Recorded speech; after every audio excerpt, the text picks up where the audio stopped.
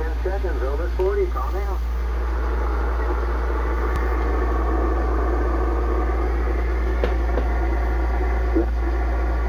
So I'm doing this video because I had trouble getting this radio to work. And you know, these companies like to sell you these little buffer amplifiers and all that. It's not necessarily important on all these radios.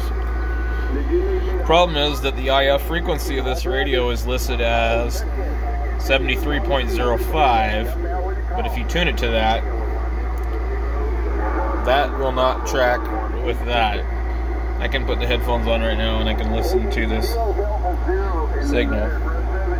I need to zoom in the bandwidth. I don't need to look at all that because that's broadcast. We're on 40 meters right here.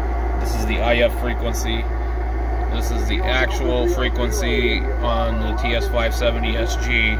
That is the closest to what I need to basically get the radio to track. I can turn the dial, go to another conversation on here, look on here, put the headphones on from the laptop, and listen to the same signal. There'll be a slight bit of delay because of computer processing.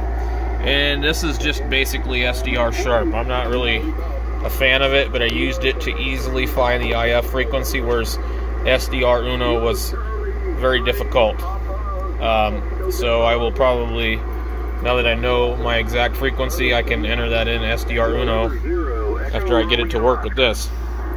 I'm not going to use my SDR Play to do all that. I might even order another one of these and like maybe one of these other radios or something like that.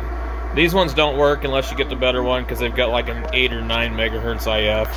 But that one's possible, and that one's possible with the cheap one.